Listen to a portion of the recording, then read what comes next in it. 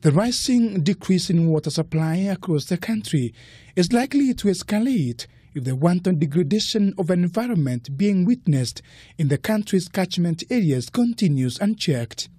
Thank you very much. A report by the Kenya Water Towers Agency that was presented to Environment Cabinet Secretary Keriako Tobiko reveals that wanton destruction of water towers and wetlands in the country will soon plunge the country into a major water crisis.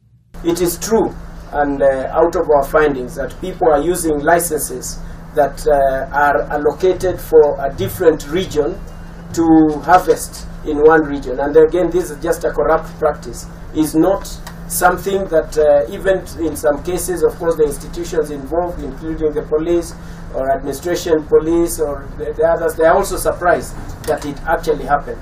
I am quite convinced that the agency has a critical role to play. And I am convinced beyond doubt that the agency be given the teeth, the legislative anchoring, to be able to coordinate all these agencies in regard to protection of forest.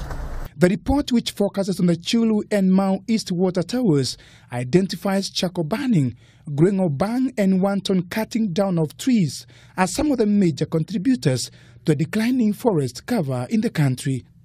The report, which will be presented to Parliament for adoption, makes several recommendations to safeguard the country's 13 gazetted water towers, including saving water towers, mapping of all water towers, development of water towers policy, gazettement of more water towers, fencing of water towers with bamboo, among other recommendations.